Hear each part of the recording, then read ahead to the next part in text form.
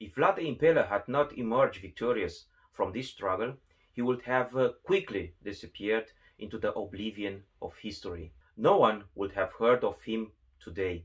Can you imagine that? Having come to the throne not long ago, Vlad had to deal with his personal as well as with his family's old enemies. Strengthened in his position, the young voivode was about to take the riskiest decision of his life and face the most dangerous domestic enemy a Wallachian voivode of that time could face. One who dreamed of becoming himself voivode and who in reality had ruled the country for years, which is why he earned the nickname the Great. The confrontation quickly turned into a kind of internal war of proportions, providing the authors of the Dracula stories with more material to demonize the voivode. But it was resolved ingeniously and unexpectedly by the young offspring of the Dracula family.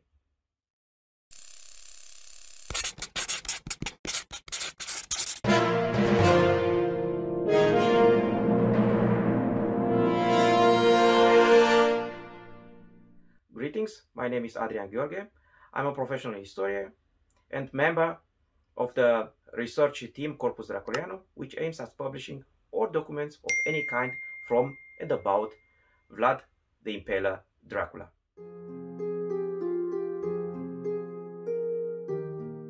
The Ottomans invaded Wallachia in 1420 and executed the voivode Michael I along with his wife and 2 sons. Thus, all the legitimate descendants of Mircea the Elder were dead. What followed were decades of battles for the throne.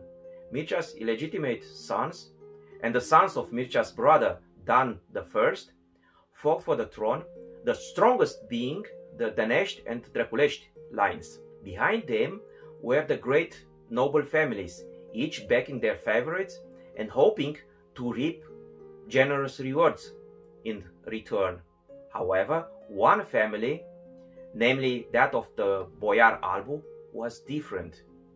This family was not just seeking to increase their land holdings and privileges by auctioning off their political and military support to the highest bidder. Albu aimed to overthrow the weakened Basarab dynasty and obtain the country's throne for himself. All he needed for this was a weak, childless voivode. The springboard to power was found in Alexandru Aldea.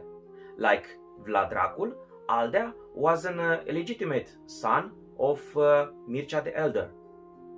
But unlike Aldea, Vlad Dracul had managed to have a host of sons, namely Mircea, Vlad the Impaler, Radu the Handsome, and Vlad the Monk, all of whom were politically gifted and who were to dominate the second half of the 15th century. Albu, nicknamed the Great, rose in the noble hierarchy, becoming in the 1430s the ruler of the voivodal court and Aldea's deputy. This led to the point where people were openly talking about the reign of Aldea and Albu. After the natural or unnatural demise of the voivode, this nobleman was expected to force his election as the new ruler. Standing in the way, however, was Vlad Dracul, a shrewd and clever diplomat. In exile, he had already secured the support of the emperor and of the Transylvanian Saxons. Strengthened by this political capital, Vlad managed to win the sympathy and the respect of the Wallachian nobility. After Aldea's death, he was quickly elected voivode by the noble assembly, which, disturbed by the excessive ambition of one of its members, wanted to prevent the establishment of an Albești dynasty.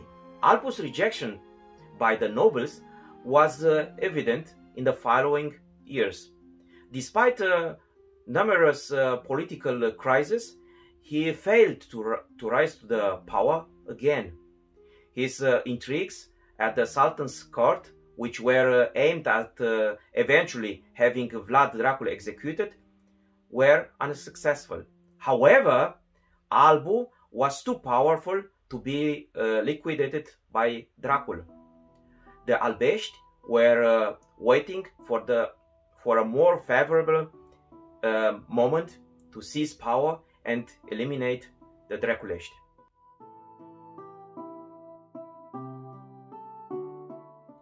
Whether Albu was involved in the murder of Vlad Dracul and his son Mircea cannot be proven.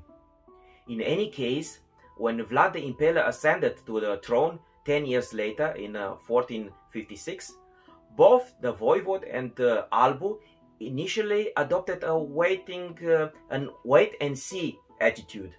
It was, however, quite predictable that the situation would degenerate into bloodshed.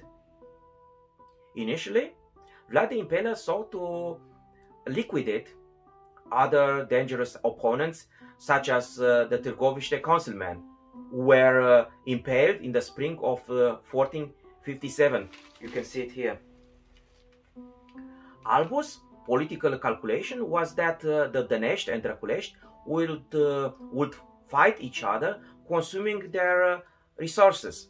Dan the Pretender, one of Dănești line, was gathering an army in Brașov to overthrow Vlad the Impaler. The voivode was therefore trying to prevent Albu's actions by being synchronized with Dan in an attempt to avoid a war on two fronts, for which the strength of his army was not yet big enough. Initially, Vlad the Impaler chose an unspectacular, rather bureaucratic path of confrontation. From 1458 onwards, he refused to recognize the purchase and donation contracts that had been concluded under the Dănești voivode Vlad II, who ruled after the death of Vlad Dracul. Vlad the Impaler's argument was that his father had been the rightful voivode and his murder, and usurper, Vlad II, the illegitimate one, of course.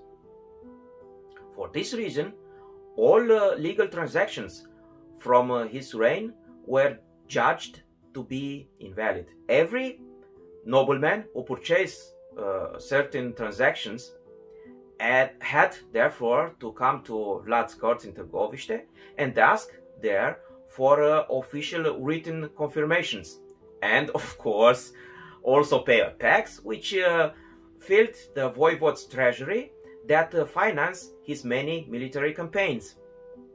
This procedure happened not far from the forest of Impaled, which left no doubt as to how the voivode was solving his problems. It was a huge provocation, and Albu was obviously not willing to continue playing the role of the seemingly loyal subject. The situation escalated, however, because of a dispute with the Govora monastery not far from Râmnicu Vâlcea in northern Wallachia. It seems that the voivode had transferred to the monastery certain estates that had previously belonged to the Albești family. This was too much for Albu, who gathered his troops, attacked and burned down the monastery, thus committing the most abominable act possible at that time.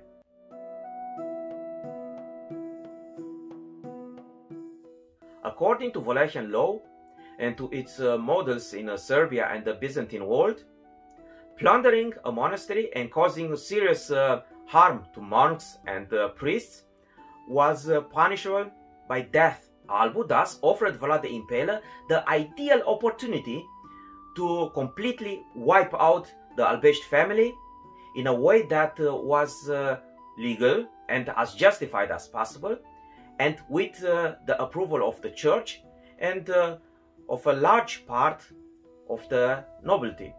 The fact that he judged not only Albu but his entire family was possible due to the medieval Wallachian principle of collective responsibility, in Romanian, deșugubină. That is, if an individual committed a crime, the entire community or family, in a broader sense, of which he was a member, was responsible before the law. The details of the decisive battle between Vlad the Impaler and Albu the Great are not known. But it is assumed that the voivodal army won a victory near the Olt River, where he also held the trial of the captured family. The sentence was, of course, death. There are no reports of any impalements. Apparently, Vlad the Impaler decapitated the Albești in accordance to their noble privileges, to which they were legally entitled. Here, why? In any case, in the Wallachian memorial culture, this episode is recorded as a just punishment inflicted by the sovereign on a person for sacrilege. Vlad the Impaler distributed the property of the destroyed monastery, and, no doubt about this, also the property of the Albești among his supporters. This considerably strengthened the position of the voivode and his party, both militarily and financially, laying the foundations for victorious operations against the Transylvanian Saxons and the pretender Dan. Rest assured that we will discuss this episode in future videos. But be even more sure that as His Majesty used to end his letter in Slavonic, I can also wish you, may God rejoice over you. Bye.